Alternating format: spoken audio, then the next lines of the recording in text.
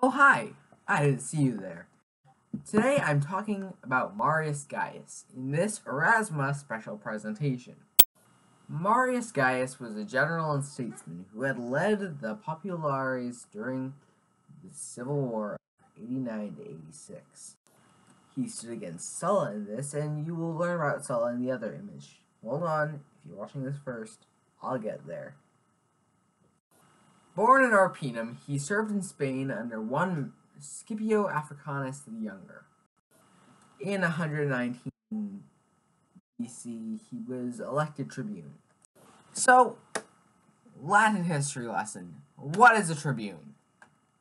Well, you see, Latin was a classist society. Blah. Oh crap, I called it. Never mind, I meant Rome. You see, the vast majority of people were plebeians. And then there were the patricians, but patricians are the only ones who matter in history, so we're going to just let them take a step back today and talk about the plebeians, because the plebeians got a role in the Senate. It's a small role, but it's the consuls. Best consuls were the brother Gracchi.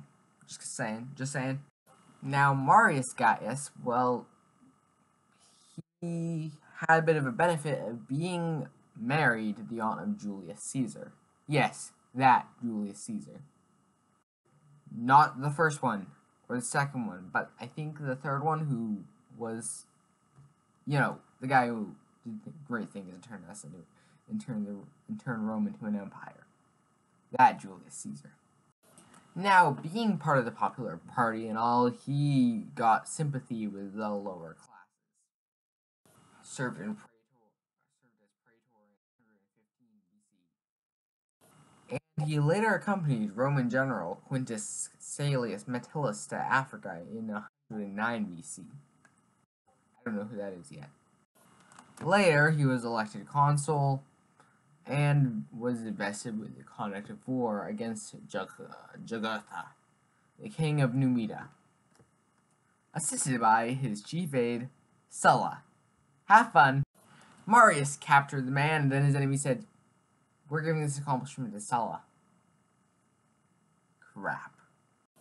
And then began the layer of hatred between these two leaders that we'll be talking about more.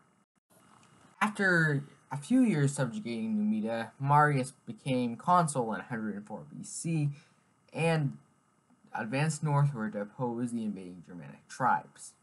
Through these campaigns, he was considered a savior of his country, and in 100 BC, he was made consul for the 6th time.